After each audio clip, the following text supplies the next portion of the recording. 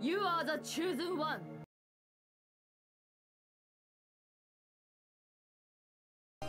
And we're taken into the final battle.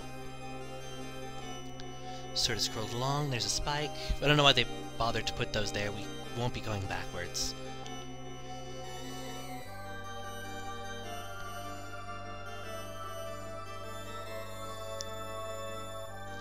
And this is entirely too long, but there he is, in all of his horror.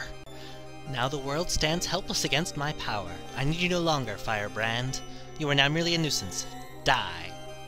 So as shown there, apparently Firebrand was helping him to attain his maximum power. Somehow, I'm not really sure how. His attacks, he's got those little balls that he can send at you. He's got that hand that's... he blocks his face at all opportunities. And it's hard to line up with, because, well, he spends so much time destroying platforms.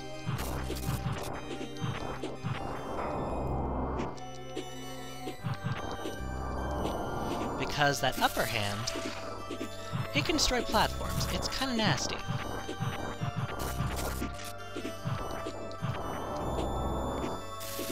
And that beam, of course, is pretty nasty too. The real trick is just to line up with his face,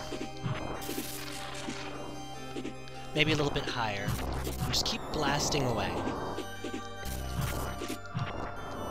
If you're gonna miss, just try and make it so he misses you too. There's no point trying to get a hit off after he's gotten you with that. He will not. If one of the platforms is about to grab you, you can destroy it with any weapons that can do Buster, so if you're Time Gargoyle for this fight, oh yeah. Ah! As you can see, this is a little bit of a drawn-out one. Mostly because of how he likes to cover his hitbox.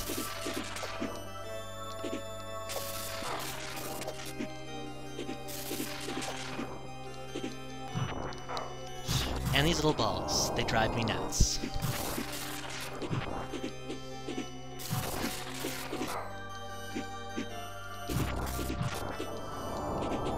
He takes a lot of hits. Luckily,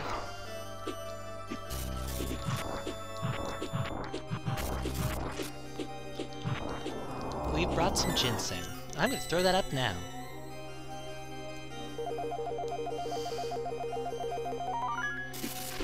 It would probably look more impressive if I could kill him without using any ginseng, especially since I was at full health.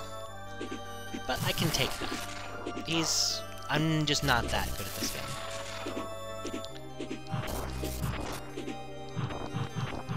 You just stay like this, just wait for him to launch off an attack.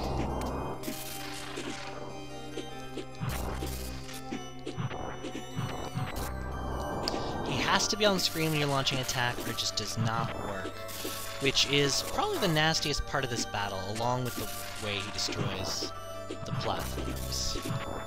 It's best to really just let the balls line up with you. But I think he's starting to die.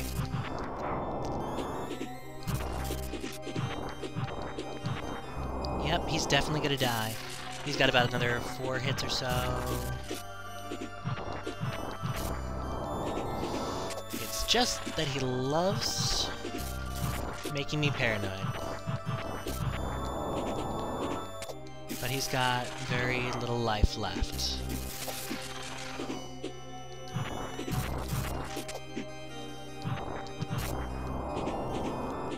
He just doesn't really want me to kill him.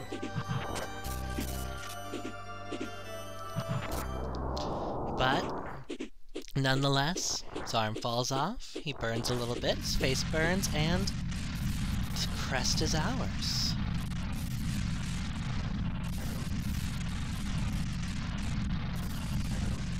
Alright, not bad, Firebrand.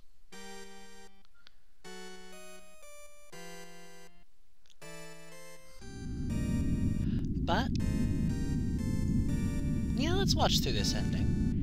Yeah, there's another 2 endings. I'll show off the other endings next video, because we'll be fighting, well, the next whole video. There'll probably be a part 2 to this, just because that fight did drag on a little bit. There's a time where I died that I'll see if it was long enough for me to put to funny music. Or do something silly like that. But Phalanx's castle has dissolved away. Well, sunk into the ground. And Firebrand flies away. Diving like I do. Hooray for the glory of Mode 7. As he flies up to the cloud cover, showing that what we saw at the beginning of the game was clouds. As he climbs up ever higher and higher. Some pretty good music.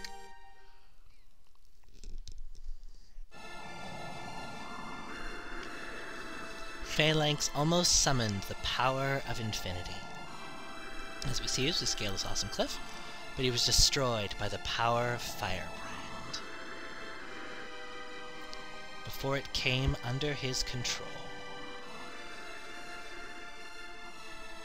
With all the crests safely in his possession, Firebrand mused over the power at his command.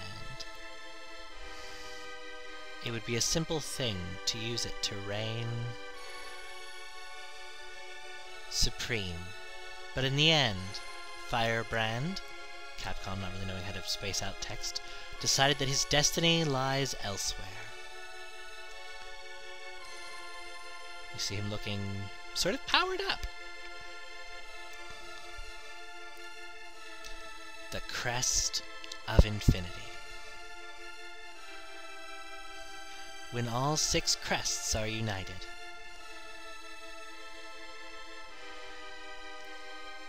The Crest of Infinity is said to appear.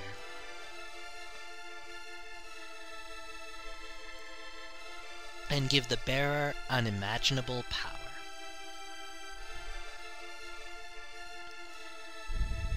And we've gotten some pretty unimaginable power right now, so he chucks them.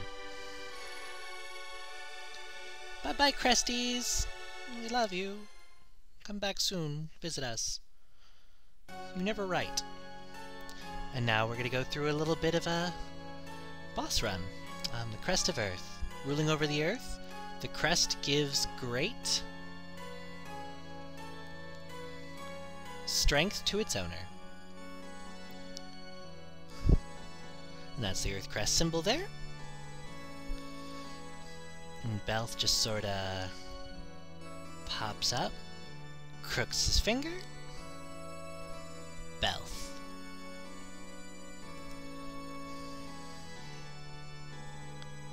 And as we're about to face off with him using the Earth Crest, it shows us Ovnunu. Okay, so maybe I had the name wrong. Ovnunu. Ovnunu. The Crest of Air, which is I think a pretty cool symbol. Ruling over the sky, the crest enables the owner to control the wind. Now, while we didn't really see that, it transformed us into a bluish-purple thing that could shoot out aerial discs. So I guess the game does want us to face off against him, but it puts this crest afterwards, so I didn't do that order. Flame Lord. Or as we know his true name, Flame Lord Steve. I love this song. It's just so good. But now we're showing all of the enemies, including Flyer.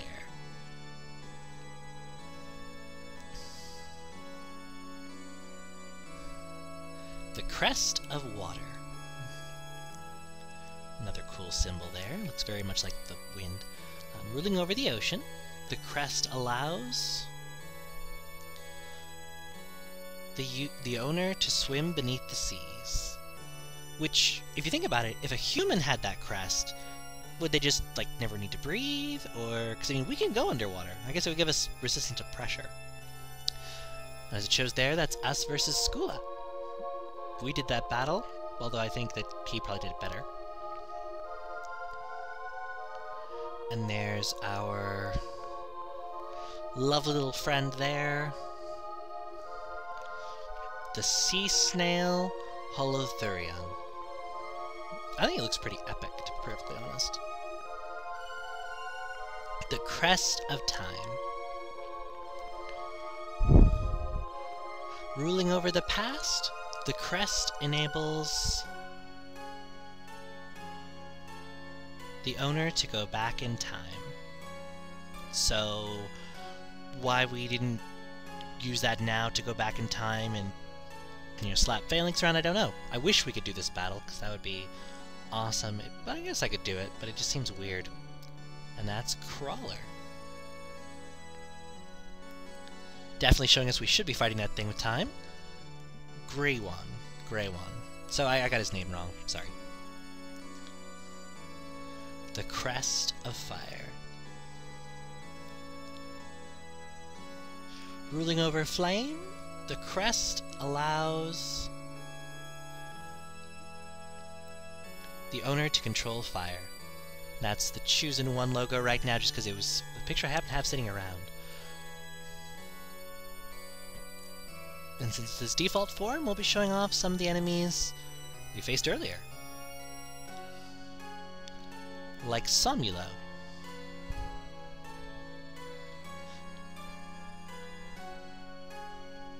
And Hippogriff.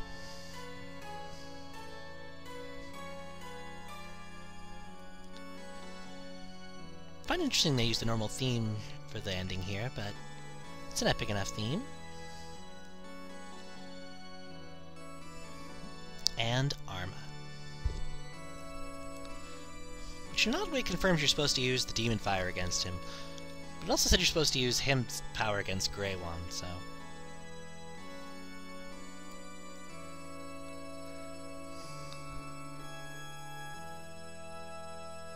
And the skull rises up. Firebrand looks on as Phalanx. Not to be confused with that very, very weird shooter game for the SNES with the cover with the guy playing the banjo.